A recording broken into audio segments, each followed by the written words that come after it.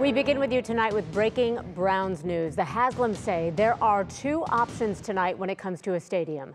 Voice of the Browns, Jim Donovan, is here to break both of those down. Jimmy, what do you know? All right, Christy, a lot of news coming out of Orlando, Florida. That's where the NFL owners' meetings are going on. This is important to remember. The Haslams, Dee and Jimmy Haslam, have not met with local media since way back in July when the Browns were going to training camp at the Greenbrier Resort in West Virginia. But today they did meet with the media in Orlando.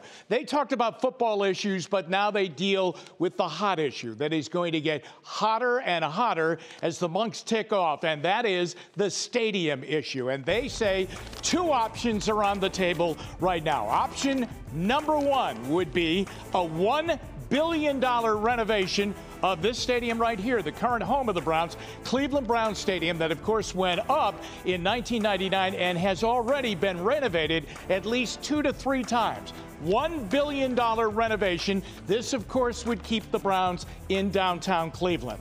The second option, though, that the Browns would explore is to build a new stadium, a dome stadium that would go outside of downtown Cleveland, unless the city could come up with a plan and land and financing to help the process and build the dome stadium downtown. But remember, as we have mentioned in the last few weeks, the Haslams, as an ownership group, have a very friendly option right now to buy 176 acres of land out by the airport in Brook Park, and presumably that is where that dome stadium would go. Those are the two options on the table. And at least this afternoon, about an hour and a half ago, when the Haslams met with the media, they said no option is better than the other right now. Here's my thought on it. I don't think they want to renovate the stadium down on the lakefront right now. I think $1 billion to renovate that stadium. I think they're putting that out there as a possibility to let the city react to that. Instead, I think this is a bit of a shot over the bow right now